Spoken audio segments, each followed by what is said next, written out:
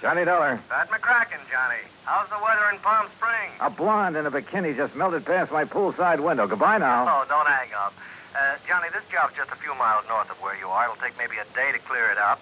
Yeah, you said that last Christmas, Pat, and I got trapped in a blizzard. This season, I soak in the sun. Happy New Year. John, boy, we have a bonus list in this office. Your name could be on it. Near where I am, huh? It's a ghost town named Calico. An old prospector named Kringle is breathing his last up there. I thought old prospectors never died. He wants to change the beneficiary on his $50,000 policy, but a nephew, Ned Kringle, threatened suit if we let him. So you contact our agent, Gene Craig, in Barstow. Who's the new beneficiary? Carmen Kringle. Carmen? A burro. A burro? Yeah. If I don't hear from you, Johnny, Merry Christmas.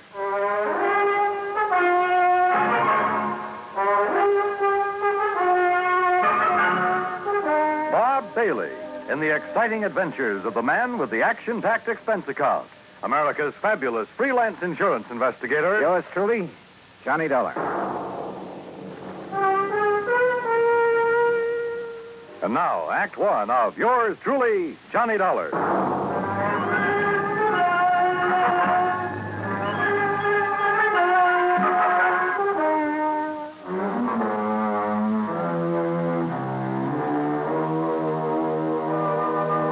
Expense account submitted by Special Investigator Johnny Dollar to the Home Office, Universal Adjustment Bureau, Hartford, Connecticut.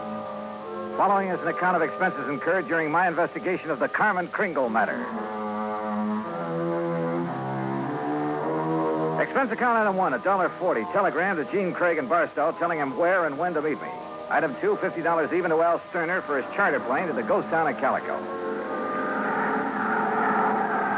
The guidebook says there's something about desert country that's good for the soul. And in spite of the air bumps, I got a panoramic view of the great Mojave that took my breath away. The sun's setting rays hit the weird mineral stratas of the Calico Range and turned them into a patchwork of beauty.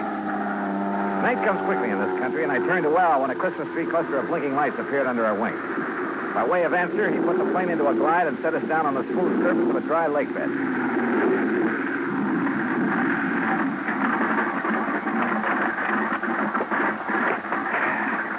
You want me to wait around till your friend shows up? No, thanks. Well, there seems to be plenty of company. That's just an old coyote. Don't stand too long or you'll freeze to the spot. Okay. Good luck. Call me when you want to be picked up.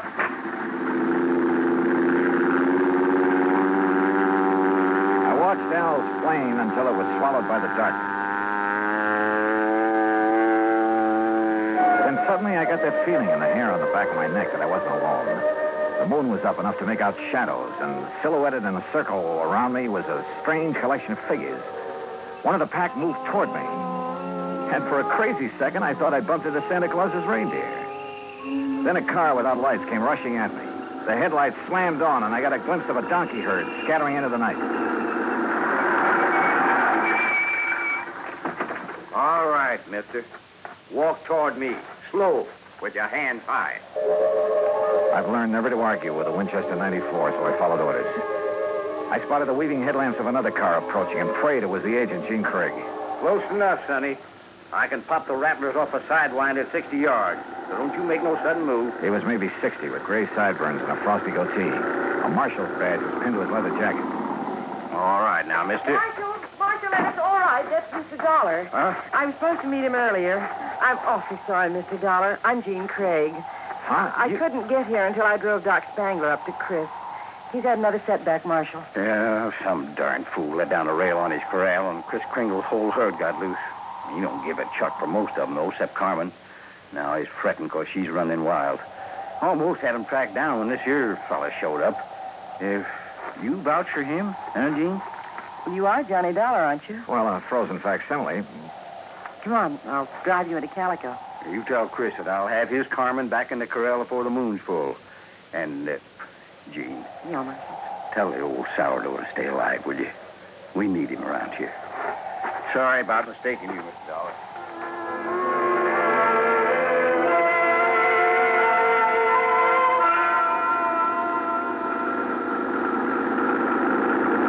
Gene Craig, with a J, knew her way around. She was strictly business and filled me in fast on the old prospector with the odd name and his desire to change the beneficiary of his policy. Everybody calls him Chris because every year he loads up his burros with toys and presents for the miners and their families back in the hills. Oh? The kids really think he is Santa Claus. I'm afraid it won't be a very merry one for them this year. Well, what makes everyone so sure Chris Kringle is giving up the ghost? Doc Spangler says there's nothing apparently wrong with him. It's more like he's given up. Oh, what's with this Scrooge character, the nephew? Ned Kringle seems all right. It's the man with him, Willie D'Agostino. He does the talking for Ned. You'd think he was going to inherit the money. Well, maybe he's expecting to. You know, you're making a good case for Carmen. Can a burro be a beneficiary, Johnny? Chris can leave it to a three-masted schooner if he wants, providing a trust is set up. Could the people of Calico be that trust if they promise to take care of Carmen? Yeah, I guess so. Why? That's the way Chris wants it. That way there'll always be a Christmas in Calico. What happens when Carmen goes to donkey heaven? Or is it burros that never die? There'll always be burros in Calico, Johnny. And one of them could always be named Carmen.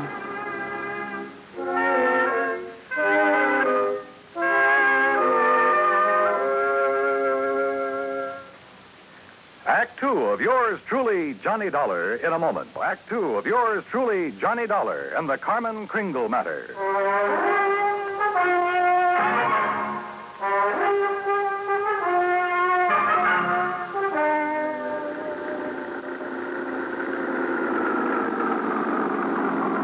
Well, here we are, Johnny. Calico, once the richest silver city in the West. It was unbelievable. Like seeing a page from the past. Walter Knott, famed creator of Knott's Berry Farm and Western historian, had bought the old ghost town's battered remnants and restored it to the way it must have appeared in the wild and fevered days of the Silver Lode. I could make out signs nailed to weathered batten boards that told of a flourishing and colorful past. Joe's Saloon, The Last Chance, Hyena House Hotel, Lane's Mercantile, the Calico Prince. High on a hill at the edge of town, people were gathered at the entrance to a cave that was illuminated by hundreds of miners' lamps. And it gets you, huh? Almost like it was planned. They're rehearsing for the Christmas Eve pageant. Maybe you can spend Christmas Eve with us, Johnny, if you don't have other plans. I have a day with a steam-heated swimming pool. What? Come on. Let's meet the old man. Expense account item 3, $100 for a quart of perfume or a mink scarf, anything to wipe the hurt look off of Jean Craig's face. She led me up the steps to the rickety porch of Chris Kringle's wooden shack. A tall figure carrying a black bag stepped toward us out of the shadows. Jeannie, I'm glad to see you. Will you drive me back to town? Why, certainly, Doc. Oh, this is Mr. Dollar. Hi, son. Hi. Chris, is he still all right? I couldn't say. Been sitting out here waiting for you. You haven't seen the patient? The medical man owes a duty and all that, but I'm too old to talk back to a gun. They wouldn't let you in? Tired of it. Well, I'm not a medical man. Oh, please be careful, Johnny. I told you, Stallbone, stay away and leave the old man. Well, if it ain't little Jeannie, the policy fixer. And who are you, mister? Willie D'Agostino. This is Johnny Dollar. He's from the insurance company to see about changing the policy. Who is it, Wooly? Who are you talking Relax, will you, and let him give us some tourist directions back to Barstow.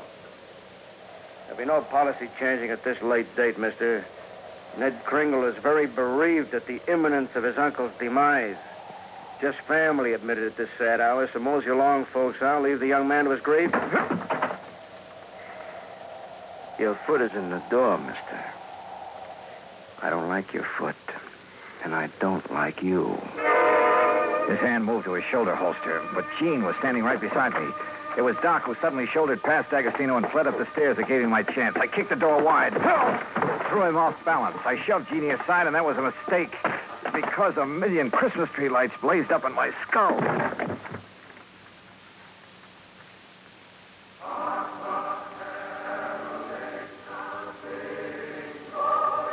Then slowly the tree lights faded away, and I saw Jeannie fussing over me and looking worried. A young, nice-looking fellow was seated next to a marble-top table.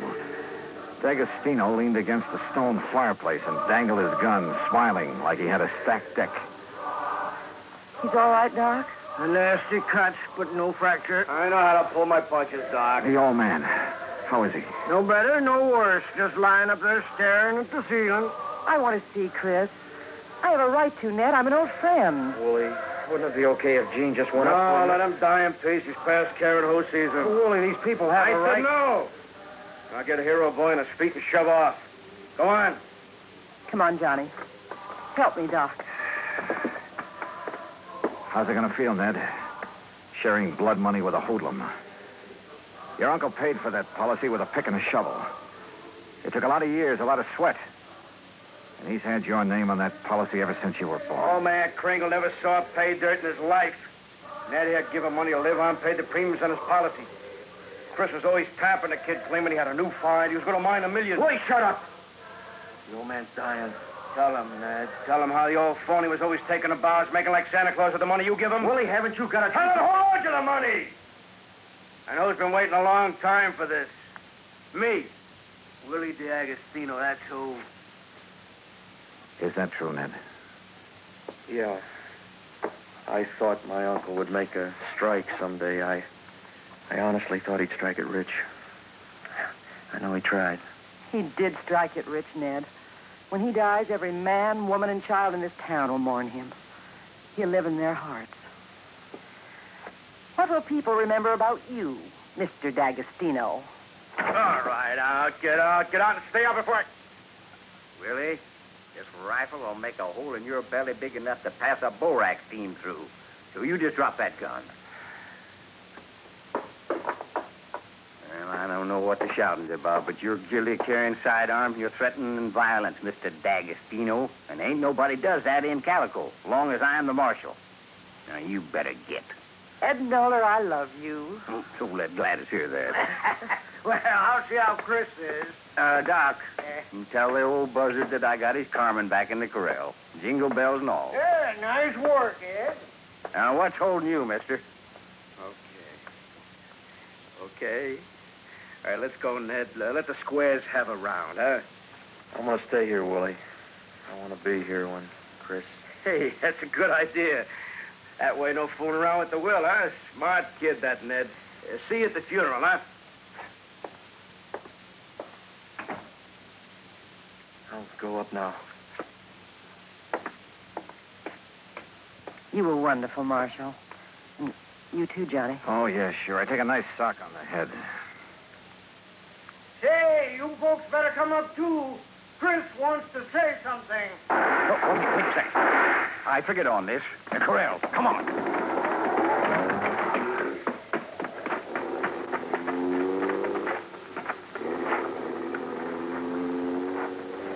D'Agostino must have had another gun in his car. One of the bullets had found the mark he intended. Willie Boy wasn't taking any chances that Carmen Kringle would inherit $50,000. We found the burro lying on her side, quite dead. Jingle bells and all.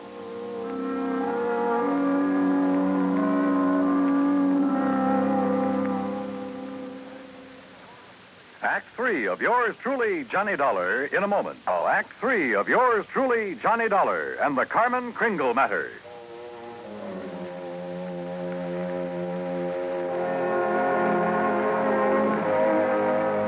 Oh, Marshal. Johnny, how could he have been so cruel? Carmen dead. It's just not right. Yeah, I figured D'Agostino might be mean enough to try killing Chris's pet burro. We can't tell him about it. It would kill him for sure. You'll have to know the truth, Gene. You'll have to decide about the will. Yeah, truth is always the best. And easy this time. Easy? Huh? Yeah, I'll just take these bells off of this poor little feller, and I'll put them where they belong. Carmen? What? Carmen? Oh. Mosey over here now. Well, you pulled a switch. You put these bells on another burro. Yeah. I didn't trust that greasy character, and I was right. And nice girl, Carmen. I'll be. Now, you folks going up and see old Chris. I'll keep an eye on this here $50,000 jackass. That's the way it's going to be, ain't it, Johnny? Yes, sir. That's the way it's going to be. But I was wrong. The roly-poly little old man on the four-poster bed with his white whiskers resting on the quilt changed his mind again. Even after hearing about how the marshal saved Carmen. I wasn't going to scratch Ned's name off of that insurance, Mr. Dollar. I tried to shake that D'Agostino, figuring he'd take his hooks off of Ned if he thought my Carmen was going to get the money. Oh, I was scared for a while that I just might have to up and die to square my nephew's gambling debts. I'm sorry, Chris. I'll work my fingers raw paying every cent I owe, but I'll pay him back with interest. I want you around. Yeah.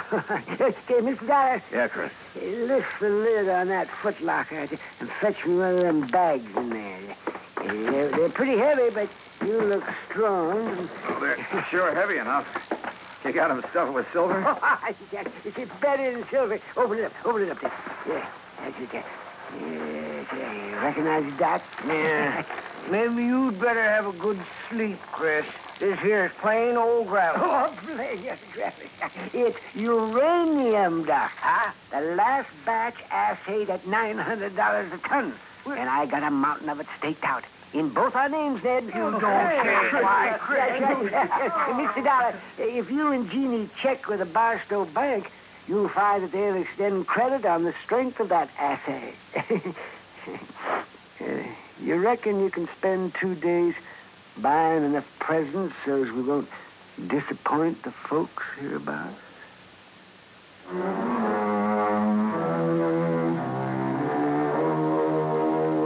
Expense account item 4, $68 even. Telephone calls to 5 principal cities where I thought Willie D'Agostino might be remembered.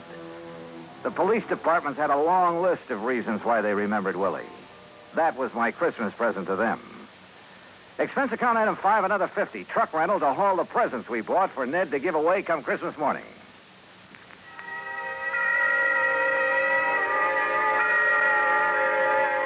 And then it was Christmas Eve. We sat on the Kringle's porch and watched the procession up to the Maggie mine.